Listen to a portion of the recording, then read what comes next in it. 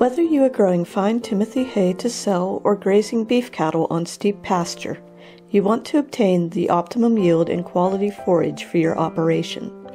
There are many factors which can affect forage yield and quality, and this video will explore two such factors which may cause issues for Beaver County farms.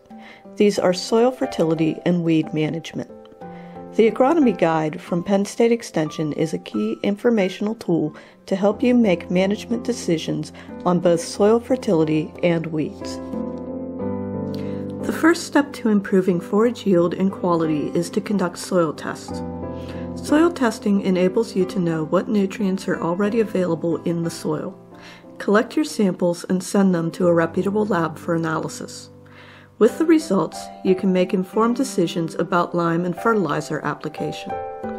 Placing the right nutrients in the right amounts in the right place at the right time can optimize yields, minimize costs, and protect streams and other water resources from excess nutrient runoff. Contact the Conservation District for help in starting a soil testing program on your farm.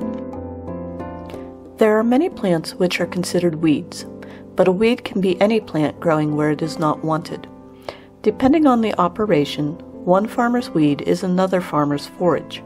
Proper plant identification is a key step in solving weed issues, and the Conservation District can help with this identification. The best defense against weeds is a thick stand of healthy, desirable plants. Proper grazing management and hay harvesting practices go a long way to prevent weeds from becoming an issue. In this video, we will cover a few of the most common weeds found in our county. Milkweed is a common weed in forage crops. It is a great plant for monarch butterflies and other native pollinators, but it can be toxic to livestock. This makes it undesirable in forage crops. The key identifying features of milkweed include flower clusters ranging from white to pink and milky white sap in the stem. Mowing can help reduce the population of this plant in your forage fields. Dogbane is related to milkweed. The key identifying feature of this plant is the ruddy stems, which are thinner than those of milkweed. Mowing can help to reduce this plant's population as well. Canada thistle is a challenging weed to control. It is a perennial weed, and its key identification features include erect branching stems with purplish flowers on top. The spiny leaves alternate along the stem and have an oblong to lance shape with toothed edges.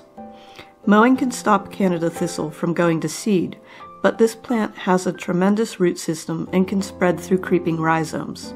Use of herbicides may be the most practical tool for controlling this pest. Multiflora rose is a very problematic weed. Once recommended for conservation plantings, it is now obvious that this plant is a detrimental, non-native invasive pest. We do have a few native wild roses in Pennsylvania, so be sure to know the key features for identifying multiflora. Multiflora is a thorny perennial shrub. Fringed brackets at the base of each leaf stalk are a key identification feature. Also, this weed blooms from late May to early June, bearing clusters of small white flowers. Repeated mowing only weakens this plant and has limited effectiveness. Herbicides may be the most practical tool for controlling this weed. Ironweed is a great native plant for pollinators, but most farmers consider it a weed. The key identification features of this plant include clusters of purple flowers on stems which can grow 3 to 5 feet tall. Ironweed also has serrated spear-shaped leaves 4 to 8 inches in length. Control of this perennial plant can be achieved by mowing it before it goes to seed. Pokeweed can be a troublesome weed. It is moderately toxic and care should be taken when it is found in forage fields. It is a large weed with branching reddish stems. It bears purplish to black berries on clustered red stems. Horse nettle, a perennial weed, has egg-shaped leaves with wavy margins which grow to be 3 to 5 inches long. Also, there are sharp prickles on this plant, and it has light orange berries. Horse nettle has a creeping rootstock. Managing forage for optimum yield and quality is an ongoing task. Soil testing and proper nutrient management is the first step in achieving well-balanced soil fertility. Accurate identification of weeds and other pests helps in making additional informed management decisions.